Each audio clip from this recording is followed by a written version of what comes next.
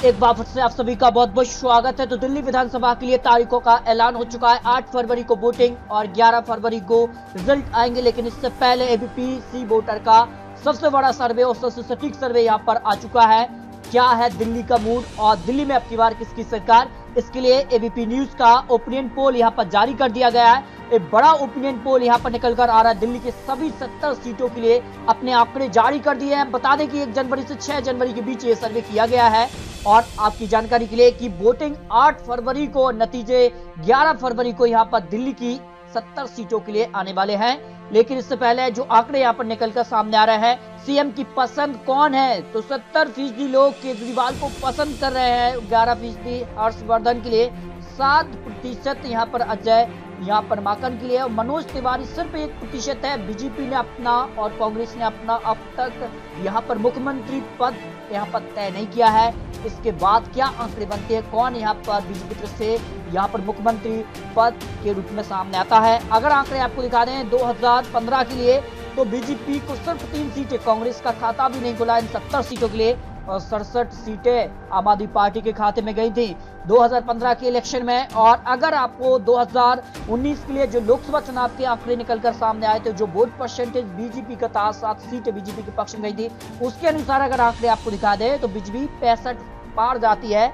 अगर उस देश पर चुनाव किए जाते हैं दिल्ली के लिए ये 70 सीटों पर, तो बीजेपी 65 पार, कांग्रेस को 5 सीटें और आम आदमी पार्टी को 1 भी सीट जाती नजर नहीं आ रही लोकसभा चुनाव के अनुसार। लेकिन अगर आपको आंकड़े दिखा दें, अगर 2015 में वोट शेयर आपको दिखा दें तो 54% वोट शेयर के साथ 67 सीटें आम आदमी पार्टी ने हासिल की थी, और बीजेपी ने यहाँ पर 32% वोट शेयर के साथ सिर्फ 3 सीटें और 10% वोट शेयर के साथ कांग्रेस का खाता भी नहीं खुला था इन 70 सीटों के लिए 2015 में। लेकिन 2020 में क्या आंकड़े बनते हैं, 2020 के लिए 53% यहाँ पर वोट शेयर आम आदमी पार्टी को जाता है, बीजेपी को नुकसान हो रहा है, 26% उनको वोट शेयर जा रहा है। लेकिन सीटों में किस प्रकार का फायदा और नुकसान होता है, कांग्रेस को 5% और अन्य के खाते में 16% वोट शेयर जाता है 2020 की इन 70 सीटों के लिए।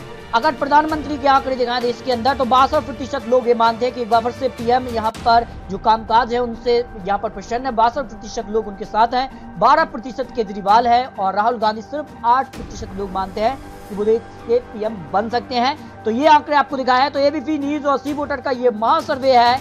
आम आदमी पार्टी को 59 सीटें यहाँ पर जा रही हैं और बीजेपी को सिर्फ 8 सीटें, कांग्रेस को 3 सीटें, कांग्रेस का खाता खुलता नजर आ रहा है, और बीजेपी को 5 सीट का फायदा हो रहा है। यहाँ पर कह सकते हैं कि कांग्रेस को 3 सीट, तो ज्यादा नुकसान नहीं हो रहा है यहाँ पर आम आदमी पार्टी को। और यहाँ पर 59 सीटें इस ओपिनियन पोल के आधार पर मिलती नजर आ रही है। एबीपी न्यूज और सी वोटर का दिल्ली के लिए पहला सर्वे यहाँ पर निकल कर आ रहा है। एक बार फिर से दिल्ली में आम आदमी पार्टी की सरकार बनती नजर आ रही है। बड़ा सर्वे है और इस सर्वे में आम आदमी पार्टी को 59 सीटें मिलती नजर आ रही हैं, और कह सकते हैं कि दिल्ली में एक बार फिर से आम आदमी पार्टी की सरकार बनेगी, ये सर्वे है। और आपके कमेंट काफी महत्वपूर्ण होते हैं, आपके कमेंट के आधार पर भी ये जानकारी मिल जाती है कि आखिर किसको कितनी सीटें जा सकती है और अब की बार किसकी बनने जा रही सरकार। और अगर आपने अभी तक चैनल को सब्सक्राइब नहीं किया तो कर लीजिए, ताकि आने वाली जानकारी का नोटिफिकेशन आपको टाइम मिलता रहे।